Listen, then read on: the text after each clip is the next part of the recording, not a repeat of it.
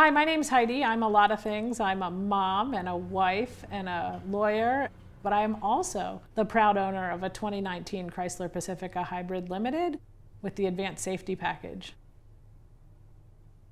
The Chrysler Pacifica Hybrid really fits into our lives because we're a really busy family of 5, and being reliable in terms of getting us where we need to go and being functional, it's just part of our family. My husband had read something about the new Chrysler Pacifica Hybrid and what a neat car it was, and he really wanted us to go test drive it, and I thought it's just such an amazing car that its features just stood out, and it was kind of a no-brainer. My work, for example, is only 7 miles away, so I can drive to work, not exhaust the electric power, and I can even plug in at work and come home and still will have a full charge.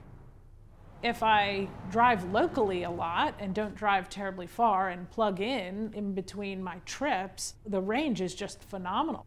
I think the price is pretty comparable for a luxury-ish, minivan. But then also we have solar panels on our roof, and we have so much solar power that we generate that we don't pay any electricity to run our household, but also to charge the car. So we haven't paid an electric bill in years, and since we got the Pacifica, it never went up.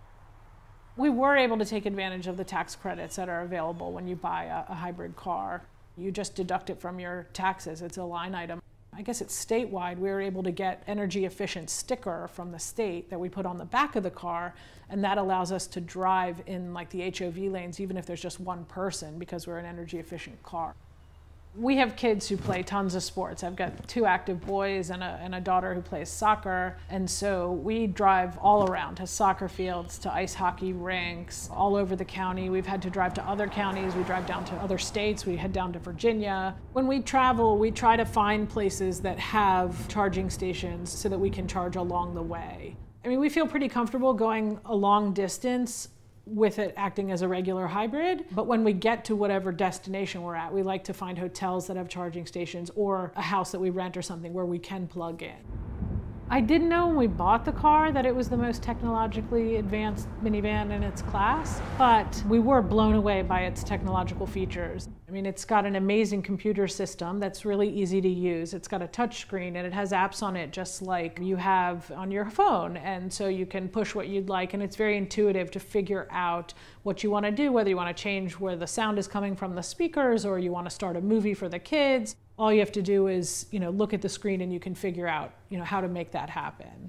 My daughter had a friend of hers visiting in town, and I was driving them downtown to go to dinner. They were playing the game in the back. It had lots of funny words, and the 2 of them laughed and laughed and laughed, and I thought, oh, this is so nice. The car's making them laugh, they're happy, they're having such a good time. Like, I haven't heard that kind of giggling, sustained hard giggling in a while. It was great. Driving a hybrid car does make me happier. I mean, there's only so many ways that we can, help out. I mean, we recycle, we have solar panels, but, driving this car, to me, feels like we're adding to doing the right thing.